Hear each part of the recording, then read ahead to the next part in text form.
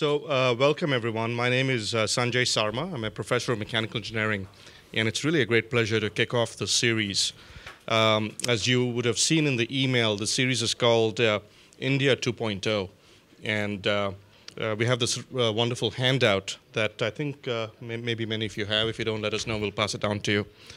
I've got to tell you how this all got started. Over the last few years, SP and I occasionally talk about, what's happening around the world. And both of us, him being a BITS graduate, I'm an IIT Kanpur graduate, we often talk about India. Some of it is lament and some of it is hope, depending on the circumstances. Many things that SP predicted have come true in the last few years. You may not know this, but and I may be embarrassing him a little bit, but he actually anticipated the Indian Professional League of Cricket, IPL, which is one of the most successful franchises in the world in sports today, and actually has really transformed sports economics in India. About a few months ago, we were talking separately, and by the way, he's also been a prolific writer in the Economic Times. Now, MIT is this very interesting place. We get folks coming through. Nandan Nilekani was here recently. Just passing through MIT, we had people like, we have Jairam Ramesh, who was at Harvard. He came and gave a talk. So, and as STEM and technology becomes predominant in the world, MIT's place as a bully pulpit, as a place to project great ideas, grand ideas, goes from one of prominence to one of necessity. In other words, I think it is our duty at some level to take a more important, more decisive role in talking about issues and making statements about where the world ought to go. There's no shortage of that. So a few months ago, SP and I were talking about a series of articles he's written in the Economic Times. And then more specifically, he had this really wonderful set of recommendations about for what India ought to do, especially with the new government. A time of change is a good opportunity. And I looked at them and I thought, my God, these are really great, and we should have an MIT-wide discussion about this.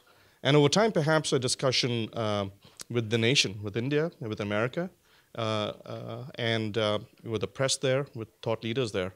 And this is the kickoff of that bigger movement. And we called it India 2.0, also because the O, because of Mala's great design skills, has a wheel of dharma in it. So it is my great pleasure today to introduce SP. SP is well known to many of you. He's the deputy dean at Sloan, and he's the Gordon Billard Professor of Accounting and Finance. Before that, he was department head of accounting. In between, and actually SP's resume is so studded with accomplishments that I have to actually I really need notes for this. In between, he was the head of equity research at Barclays Global Investors. And then in between, he's also been a consultant for ENY, KPMG. He's worked with the Australian government. He has an honorary PhD from the Sydney University of Technology. Is that right, SP? Did I say that right? University of Technology, Sydney, yep. Mm-hmm. And the final comment I'll make is that there's also an interesting coincidence here. I'm a product of IIT Kanpur. We have in our audience someone who helped create IIT Kanpur, who'll be going there for the 50th. Which anniversary is that? 50th anniversary coming up. So, and SP is a product of BITS Pilani, both of whom, both institutions owe their existence in some part at least to MIT. So it's a great pleasure for me to introduce SP Kothari to kick off the series and talk about ideas for India. SP. Thank you, Sanjay. Thank you. I should hire him as a publicist. What a great introduction. Thank you. It has been quite a privilege. When I went in 1974 to BITS Pilani, one of the most important reasons was my dad and others. They said, "Gee, it's MIT that has set up that institution. Something good will rub off. Go there." So I'm always grateful for what MIT has done. thank you for giving me an opportunity to share some ideas. These are some of thoughts over the years. Naturally, having born and brought up in India and then migrated here, nonetheless, there is some passion for India. And as an economist, there always is, whether it is requested or not, they feel that it is their privilege and right to offer some advice. And in that tradition, so let me say, what should India do to accelerate economic growth? Much of the discussion these days is about how high the growth rate already is. So in that sense, this kind of accelerate that further. I mean, what kind of, how greedy can you get? That's the thought that comes to mind. But I want to set the stage as to why it is important to think in terms of accelerating the growth beyond where it currently is. And what's the rationale for that, why we should think along those lines. And also to say that, is it plausible? Because what's the point? Of course, higher growth would be better than lower growth, but is it plausible? And what I want to do is to lay out a set of scenarios or policy recommendations that, at the end of which, at least you will think that, it does seem plausible, that higher growth rate. So with that in mind, let us, what's a top 10 list that I might come up with? But before I come up with the top 10 list, what I want to talk about is setting the stage as to why there is a need for thinking somewhat differently beyond where the current administration, which I admire, and it has been doing well in terms of it certainly has been a welcome change compared to what happened over the previous decade. So with that in mind, I still think that it's not a set of game-changing policies that the current administration has come up with. And when you read the financial press, you will find that sometimes there are very complimentary articles, and sometimes, they are falling short of our expectations. The euphoria seems to have been subsiding. So there is at least some mixed feelings about the new administration, and the emphasis seems like better governance. That is one of the mantras, and certainly who will argue with that? Better governance is better than bad governance, so that certainly would agree with that. But will that make all the difference? And the second is tweaking of some fiscal policy. Will that produce the kind of growth that is needed to make the lives of the common man, if you will, better in India? So where is that? Very often what happens is people talk in terms of the size of the economy, and that's very misleading. Size of New Zealand is pretty small, the economy, but people are quite happy. They are very prosperous. They are, okay. So in that sense, what matters is per capita. So in that landscape, if you look at where the per capita, India is currently about $1,500 per capita. How does that compare? China is about 6,000, Mexico about 10,000, Korea is about 22, and the US about 52. So there's a huge range. Okay? So India is only 3% of the US. Now people will say, gee, purchasing power parity. And if you do that, well, maybe you will get to 3,000 or 4,000. And still, that is a far cry from where say, South Korea is, or where even Mexico is. Okay? So now, of course, going from 3,000 to 20 or 30,000, that is much farther into the future. So let us have some medium-term objective. If that is a stretch target, I would say, is to grow from 1,500 to 5,000. That is about a little more than tripling of the per capita income. That will require 10 years sustained growth of about 13 or 14%. Okay? And when people talk about GDP, one of the things that is often not understood is that you have to net out the population growth to get per capita.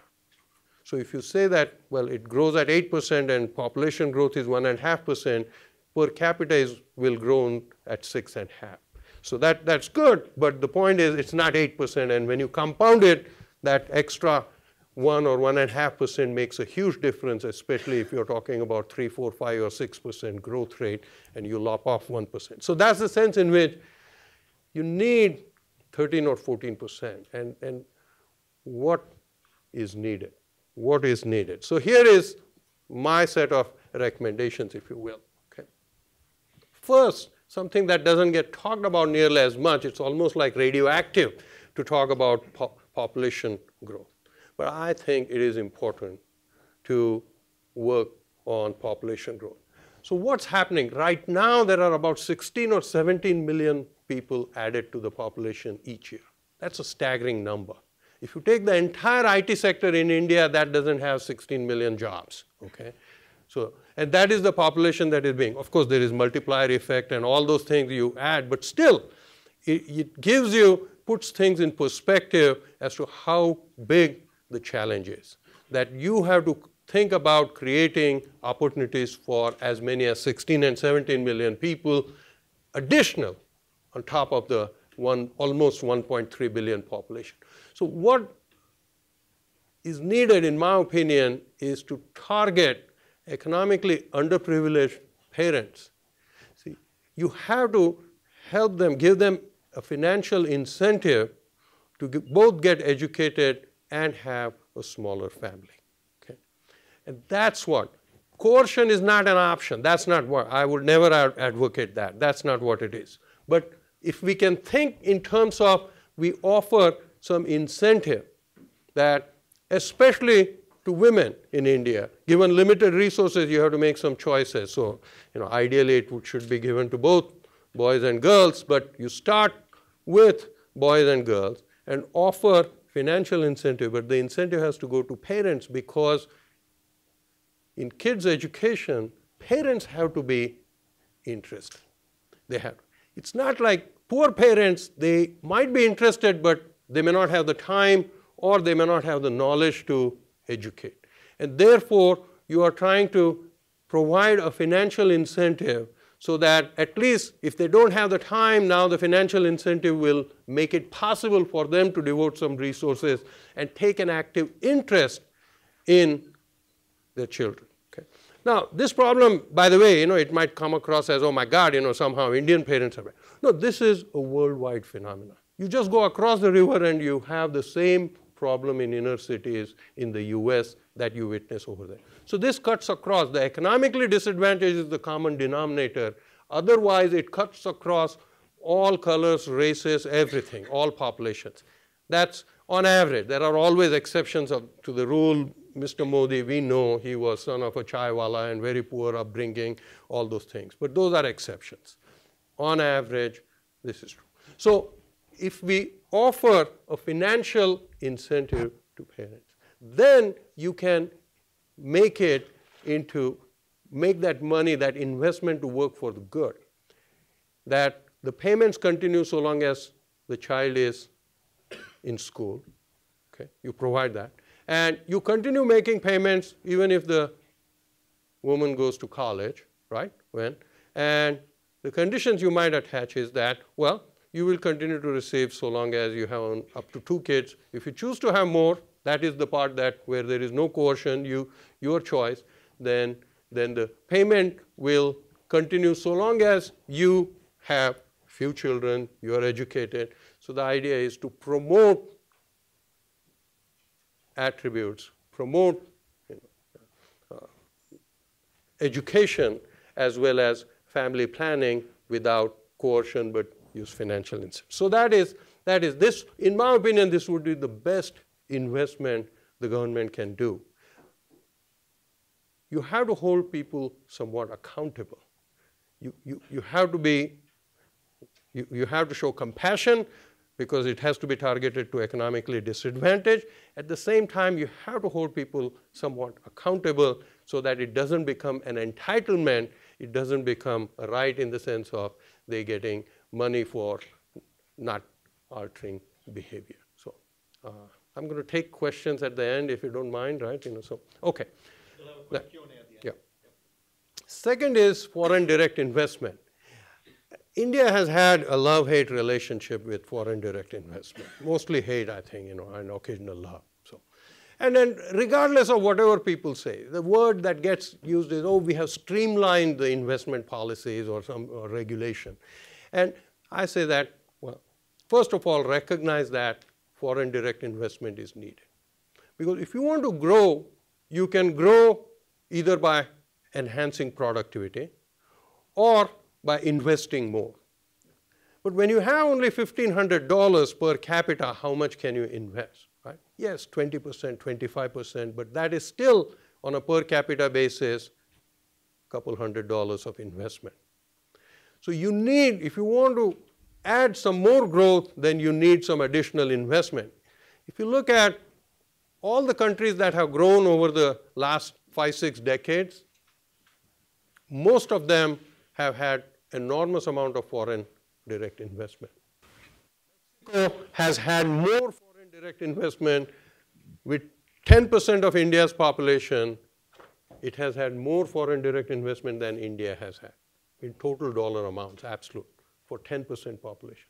So on a per capita basis, it has had more than 10 times foreign direct investment.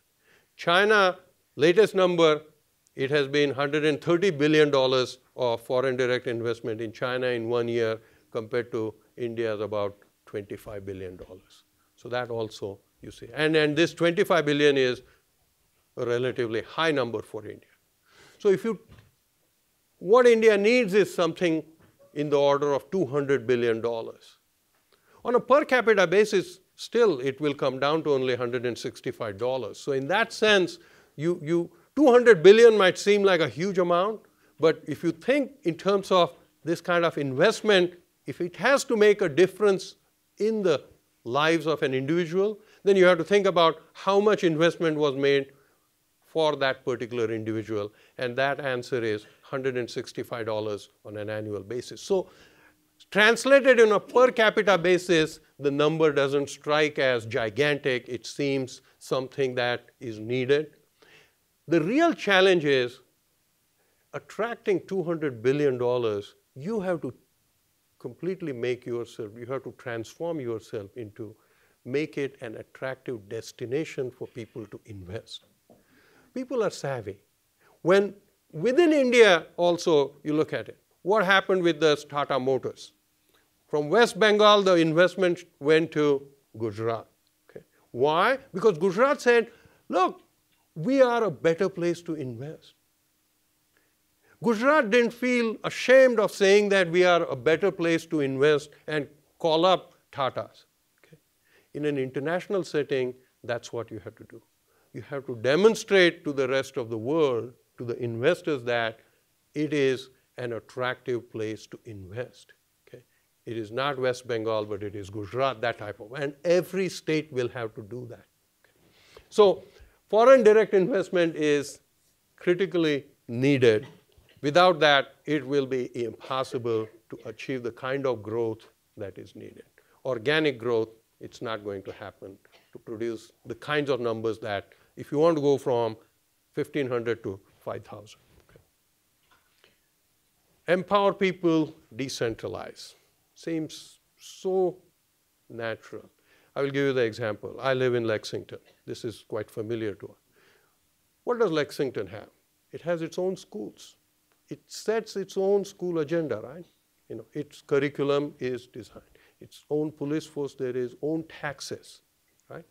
So when we say that no taxation without representation, that's what it has gone down to the town and county level and city level and state level, right?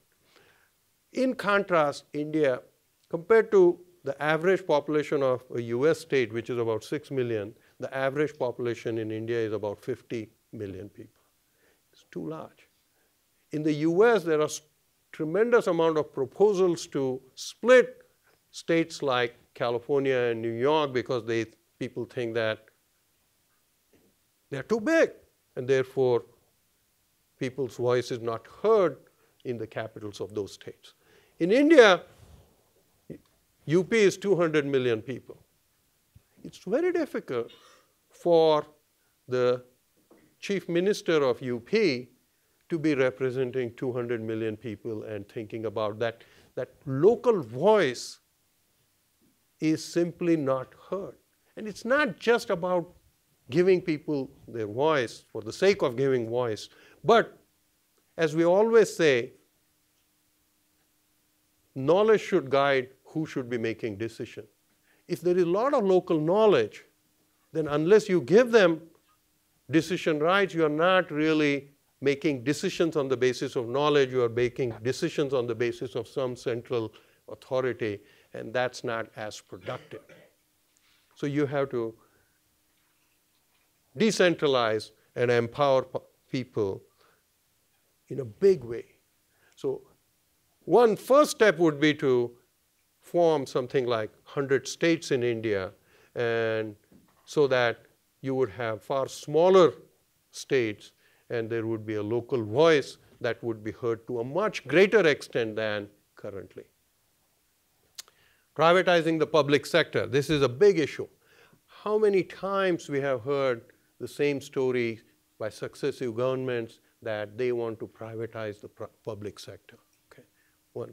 But the Air India is still public, the railways are still, the post office, so many banks, large number of banks, coal companies, steel companies, Bharat Heavy Electricals, you go on and on, more than 50%. So many of the oil companies, they are all owned and operated by the government. Horrible administration. Okay. There are people here that, if we think about president of MIT, Raphael, well, he joined in 1980. There is year in and year out, he was an academic and then became president, right? There you go. There would be some IAS bureaucrat who was something, has gone through 10 different industries and then becomes Air India head or railways. How? I mean, is the rest of the world getting it all wrong that they have people who are CEOs who have been in the same industry for decades and then become CEOs, whereas you think you can do it without that kind of industry-specific knowledge and having grown within that industry? So there is something quite wrong from the standpoint of efficiency. So the question is, how do you privatize? It's easy to say that privatize it, right? And thought long and hard about it. The biggest obstacle to privatization is employees don't want it, which is understandable. I don't blame them, right? We always say that act in self-interest. So there's nothing wrong in they saying that we don't want to privatize because that will take away the job security, the pension, or whatever that comes with that employment. So they resist that. So what my thinking or proposal is, why don't we give ownership to those employees? Okay? So that at least make it more difficult for them to resist privatization, right? Now, if we are saying that just take it, then they would not have as much of a moral standing to say that no, this is bad, okay? Then the only condition that I would put is that make the company private, but stock is publicly traded, and allow for market for corporate control. They work hard, the employees, they own it, they work hard, they do well, the stock price appreciates immensely, they profit, more power to that. Okay? More power to that. If they don't work hard, they don't want to, then the stock price might fall, or someone might come and say that I can operate it more efficiently, and that's what the role of M&A, mergers and acquisitions, is. That's what the role of corporate control market is. So that's the sense in which that if you have some competition, if you have a publicly traded stock, and if you have a market for corporate control, these things can function quite well. They have functioned very beautifully in the rest of the world. There is no reason why half a dozen private oil companies in India wouldn't do well when in so many other parts of the world that kind of phenomenon has worked well. Okay? So same is true of academic institutions, or many other places that can be thought about how to privatize without necessarily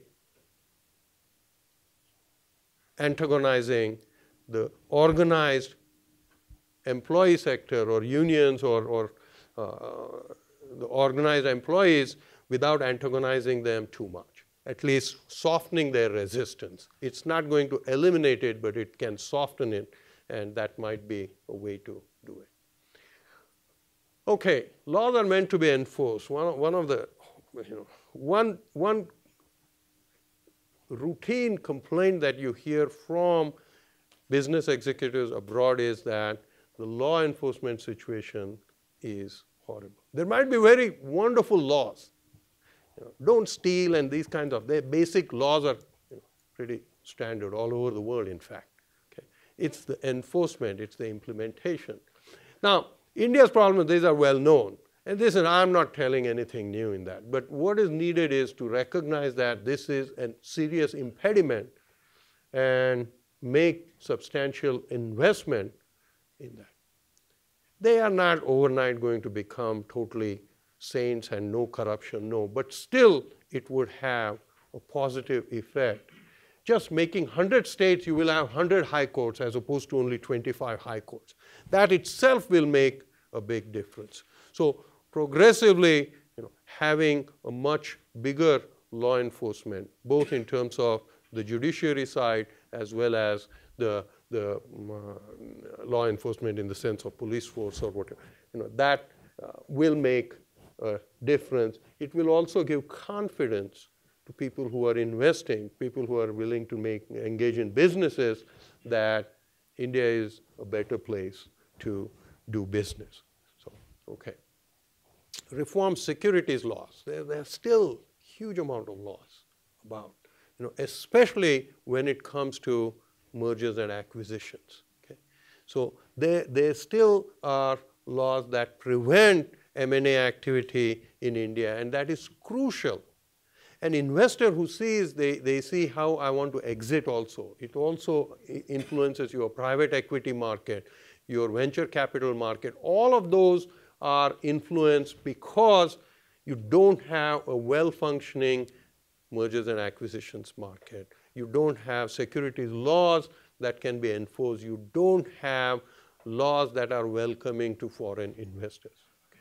Here, there are many in this audience also might be sitting. This may or may not be the kind of audience that buys securities. But if you wish to, not too many questions would be asked. Are you a foreigner? Are you a domestic? This, that. Not many questions would be asked. Whereas in India, you would be paralyzed answering all those questions, and especially if you're an institutional investor. And so there is a long way to go. And this can be done easily. Building better institutions is crucial for economic development. Okay? Regulation on a diet, and this is, whether it is domestic and international trade, foreign currency convertibility, foreign investment through mutual funds, foreign ownership of property. I came here in 1986. I graduated from, I got my PhD and went to Rochester. I bought a home. I was still a foreigner. I hadn't even had green card in my hand, and still nobody asked, gee, how can you buy property? So as a foreigner, I didn't have to file some enormous amount of paperwork or keep reporting anything. So that's the sense in which you have to, if you want to attract capital, you have to make it somewhat easier both to buy and to sell. That is critical. So that's the sense in which travel visas, they are making it a little bit easier, but that has been the pet peeve for a long time of how onerous it is to enter or exit India. And that's the sense in which there are some issues. Foreign currency convertibility, people always say that, gee, if you make rupee convertible, everybody will convert their money into dollars, and then there would be huge pressure on that. And they're thinking in a static world. Because think about it. If you say that it is convertible, then the government or politicians will have to start thinking into, well, what should I do to make holding of a rupee attractive? Of course, people will hold the money. If you put a fence around you, then you say that, gee, the person is staying inside the fence. Well, of course, there's no choice. But the real trick is to provide the freedom and still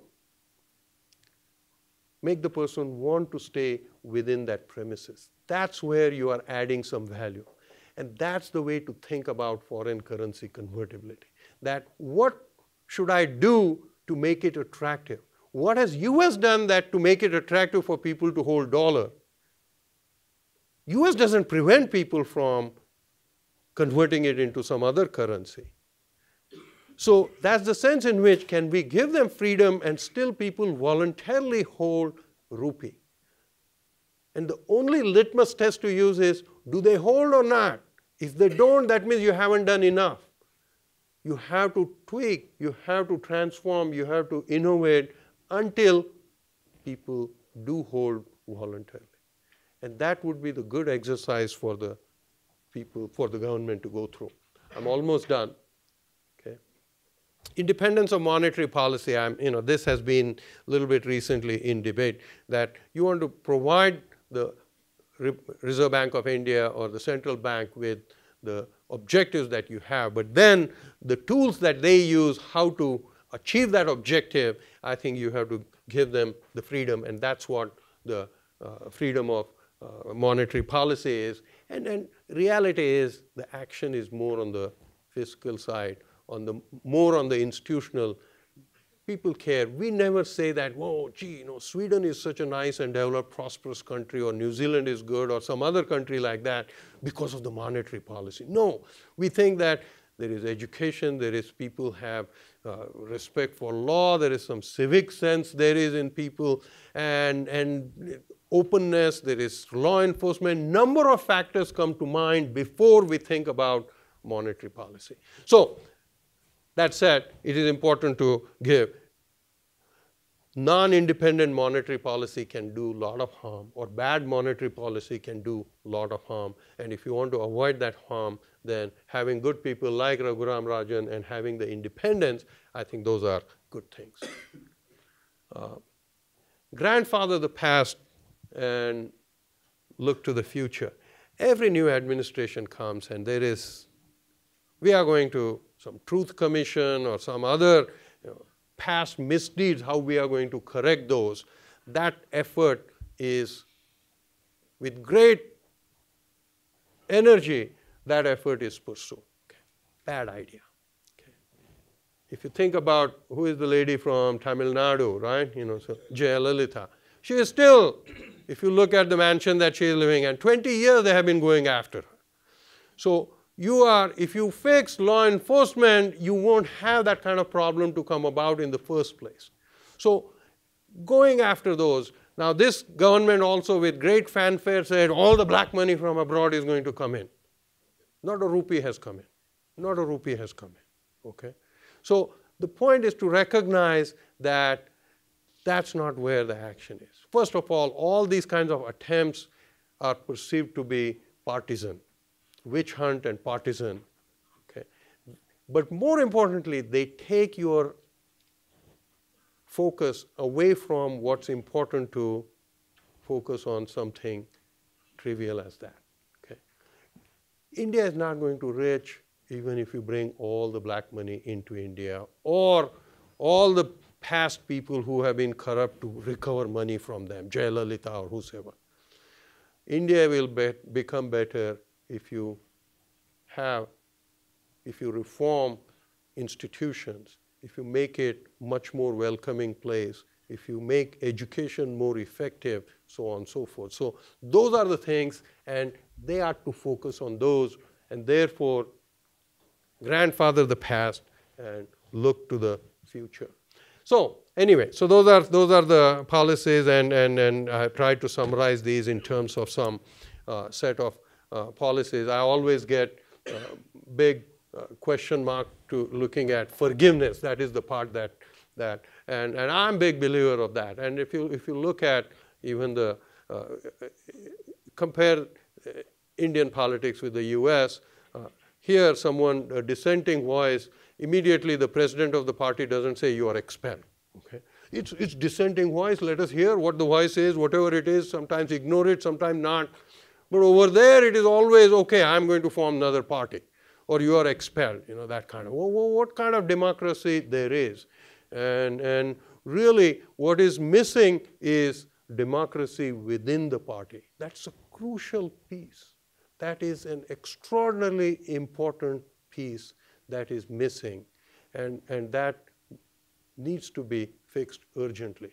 Parachuting Kiran Bedi in Delhi was not a good idea. She had not elected herself to be the chief ministerial candidate from BJP. Now, there are many other things happened, and I'm not trying to blame it on just the parachuting, but if you were to think about it, that approach is not such a hard idea. With that, let me open it for questions. So, thank you very much.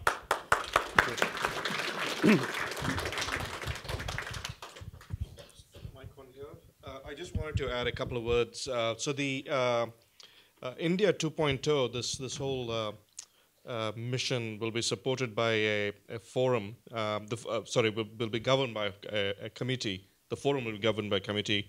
SP and I are the co-chairs, and the other faculty involved are Tuli Banerjee, Ananta Chandrakasan, Mala Ghosh, Simon Johnson, and Bish Sanyal. And I also especially wanted to thank Mala and Misti for arranging this and kicking this off. So thank you very much, Mala. Before we go for questions, I just want to tell you that you're going to see me slip away at 6:30. That's because I have to catch a flight at 8. And then Mala is going to continue the Q&A. So with that, questions? Parul, you had a, yeah. So, these are all really, really good points.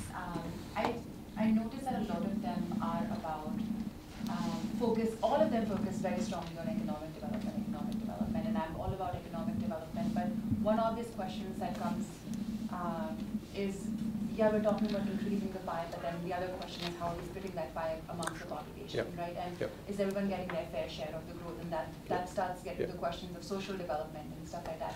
And the classic argument is that of this trickle-down effect, that when everyone makes money, everyone gets wealthier, but classically that's not been the case, not in the US, not in India, even when growth has happened. I noticed that none of the principles were really talking or addressing issues around inclusive growth or inclusive capitalism or social equity of any sort. So what are your thoughts on that, and what are some tactical things that the government can do to promote that? Great point. Okay, excellent. And I'm a big, I'm one of those that peaceful coexistence of extraordinarily free market at the same time thinking about the safety net. If you think about the first point, it's all about that. It is, if you look at here, meritocracy, and the second point is compassion and empathy for underprivileged. And if you look at the first point, that was about providing financial assistance to the economically underprivileged to promote what? Education and small family. Both of those, I think, are going to empower. This is really teaching them how to fish and making it inclusive growth. Okay. So no country in the world has been prosperous with the kind of demographics that India has. Barring some oil countries, and they haven't socially progressed, they have economically some amount. Okay. So the point is, we want to get literacy to go from 60% or low 60% that is there to 90% or so by providing financial assistance to those who are economically disadvantaged right now, so that they will, with the incentive, with the financial supplement, take more active interest in education.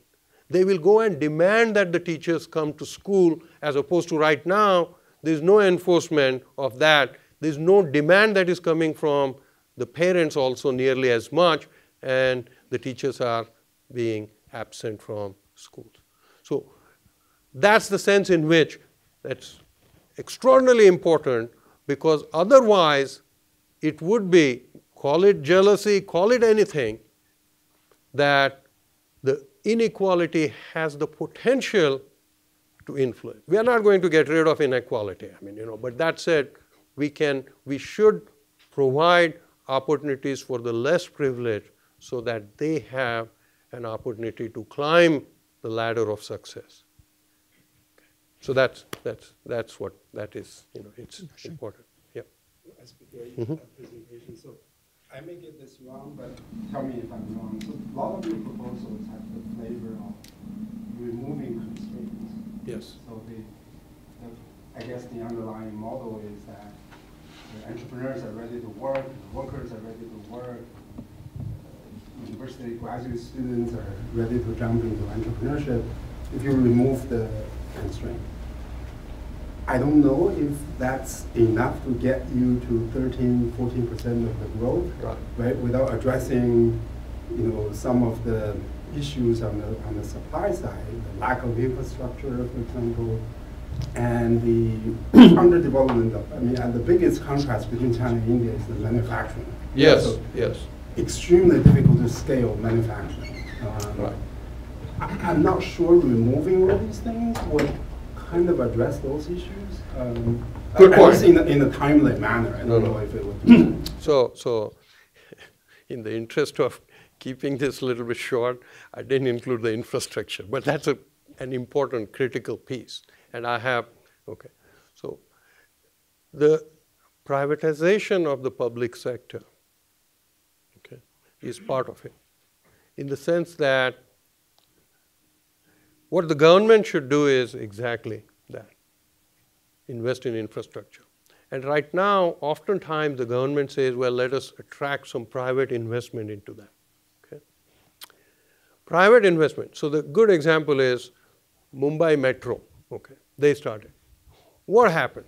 Okay. They have the private investors there. Okay. Initial fare was whatever. That was to make it attractive, to get the whole thing. They had low fare. Okay. As soon as the metro started, or they announced, they said, well, in a month or so, we are going to raise the fares. Okay. Huge amount of hue and cry about it. Okay.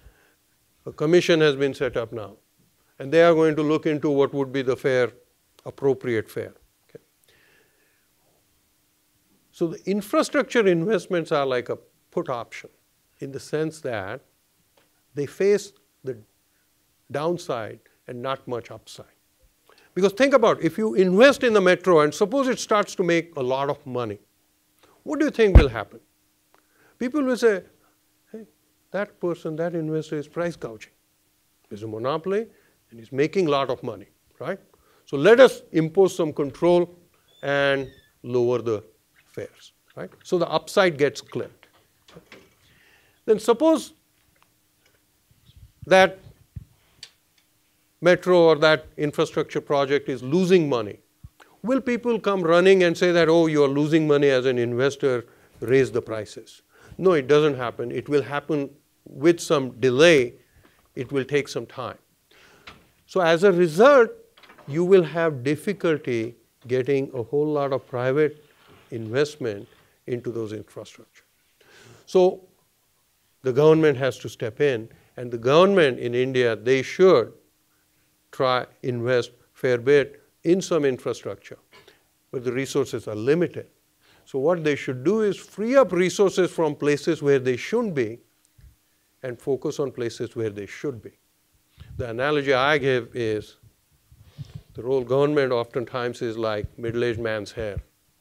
It's missing from where it is needed, and it grows in where it is not needed.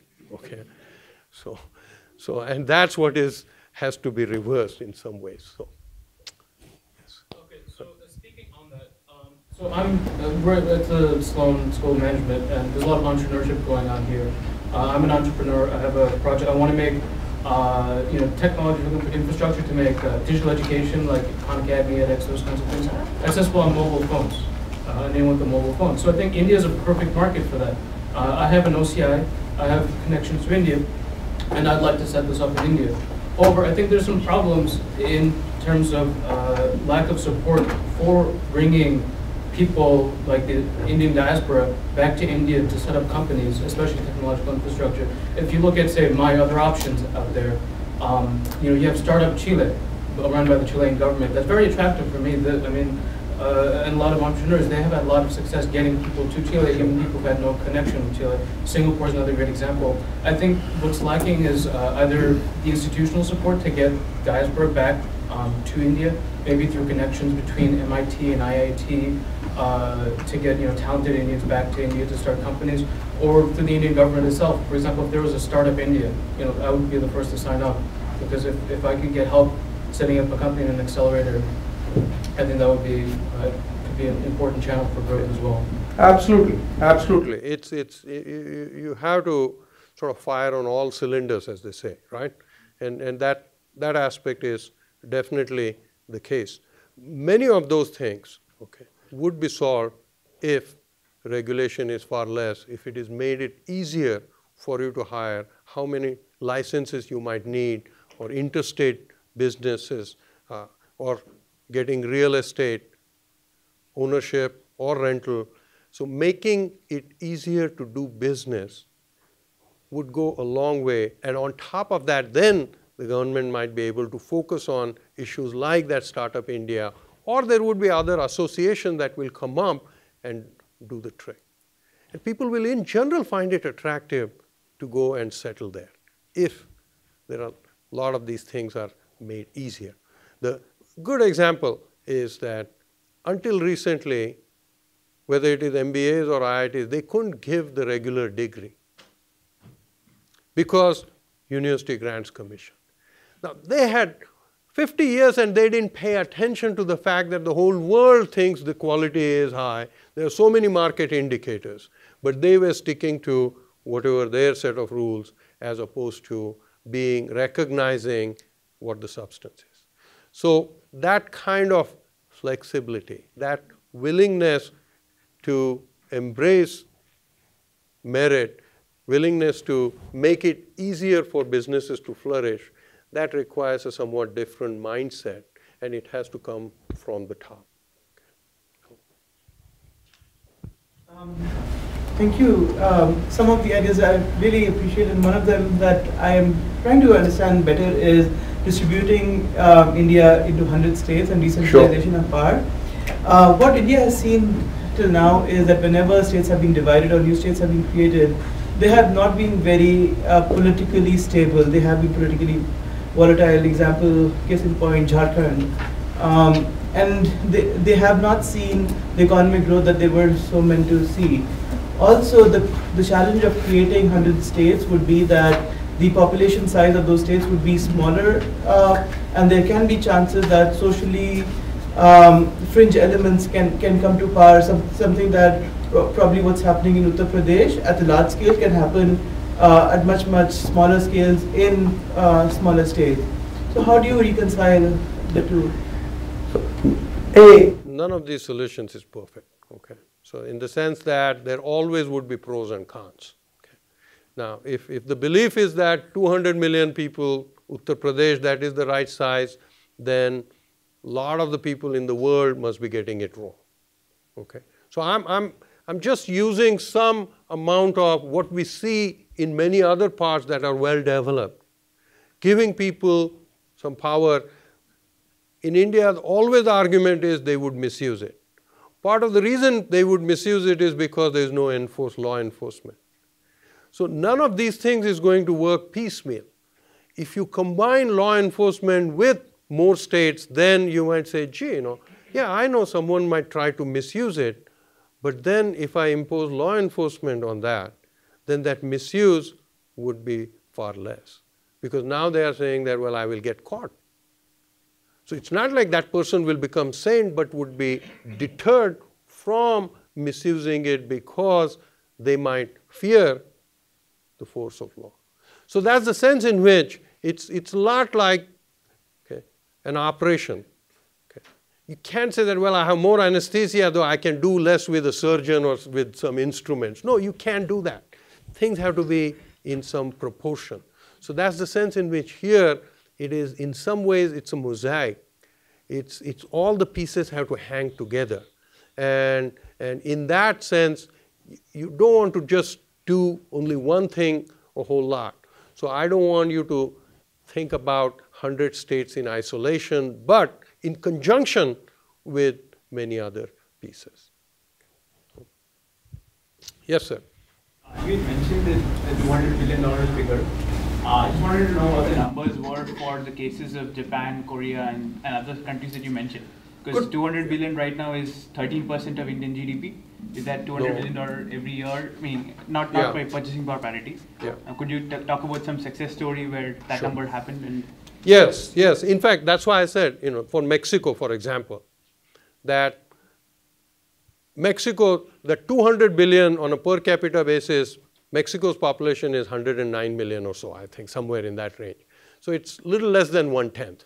So you would say $20 billion, right? They have been getting more than that. So that is one example. But that same thing, now China is not quite, it's 200 kind of range, but it's almost there. So China, in the recent years, China has had in excess of $100 billion per year. So that's the sense in which growth has taken place.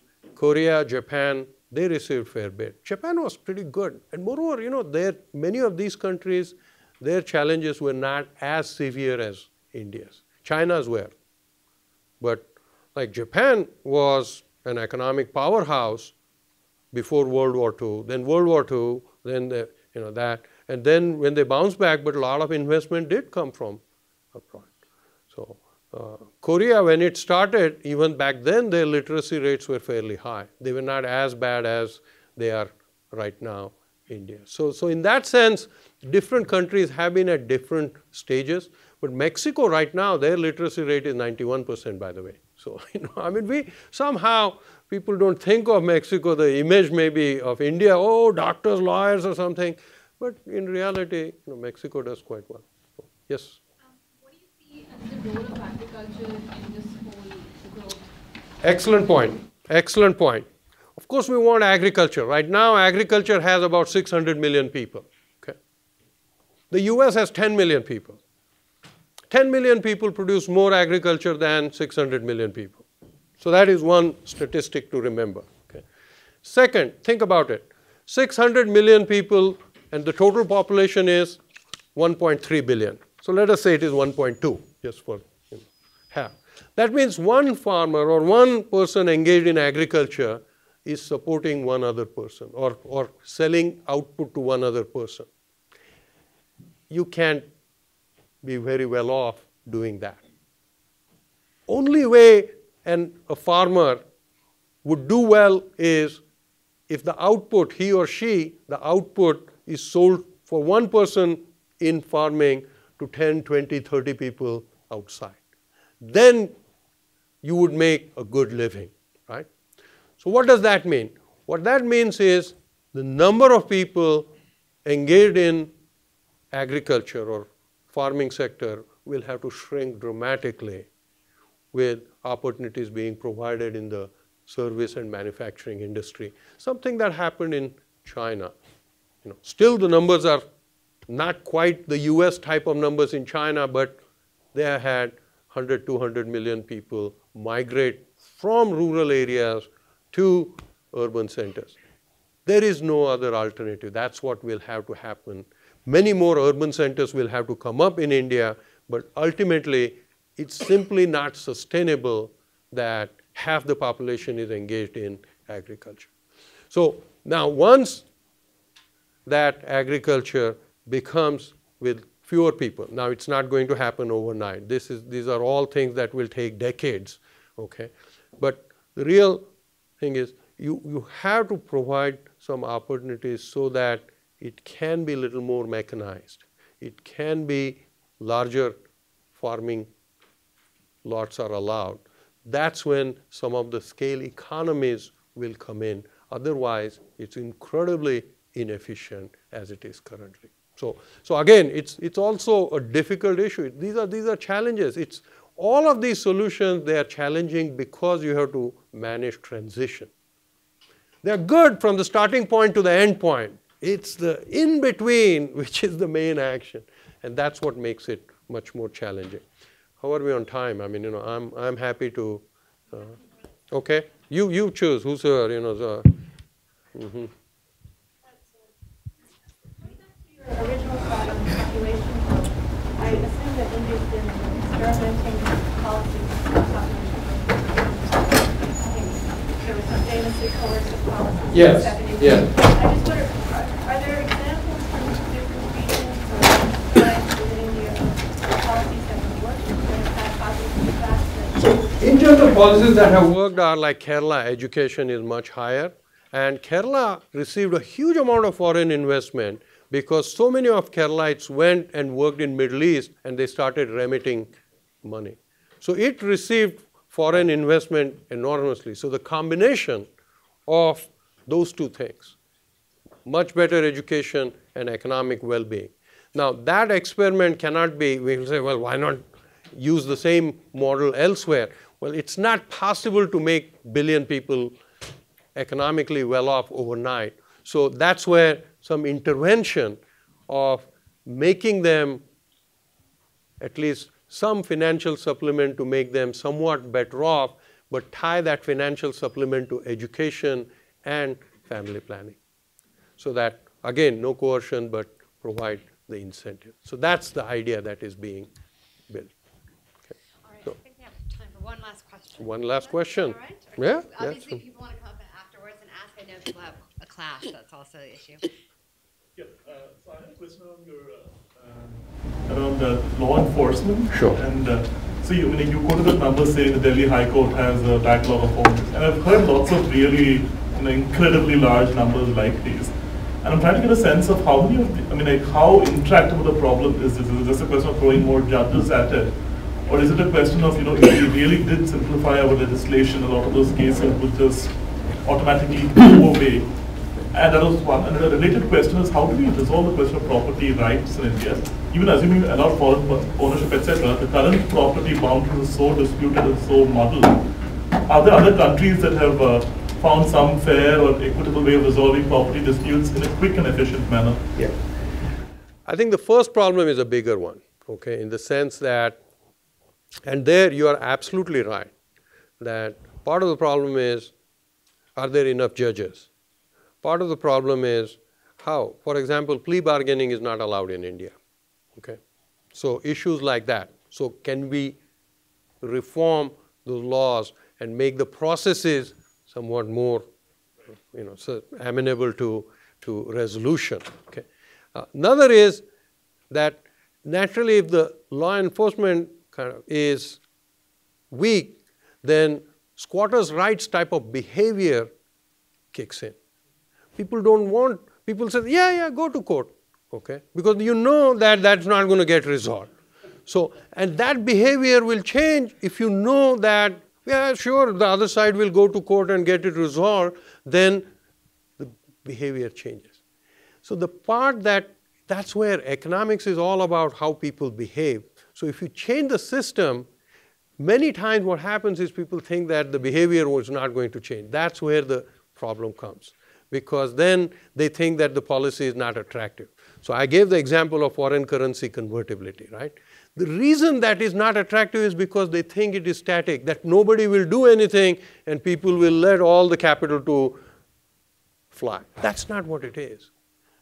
The moment you say that, okay, I'm going to make that policy, you start thinking about, it's like peeling the onion. You start thinking, okay, if I do that, people will start taking money. So what should I do to prevent them without forcing them to stay inside? So same thing, we have to think about what would happen. The other part that you're talking about, that there are already a lot of disputes, I think different people have different perspective on that. I think the dispute might be on 5 or 10% of the land. And so in that sense, yes, there would be some issues, and is the process going to be fair or not? I always say that we have to ask two questions, okay? One is the solution better than existing? Will it improve? And second, do you have a better alternative, right? If there's no point, I'm not trying to say to you, but in general in the debate, we have to ask, will it improve the circumstances? And if it does, people always, especially in India, they say, oh, but it's not a perfect solution. I understand, but do you have a perfect solution? No, then why worry about the hypothetical perfect solution? So here is a better solution. If you don't have something better than that, let us embrace it. And that's what I try to suggest. So Thank you very much. thank you.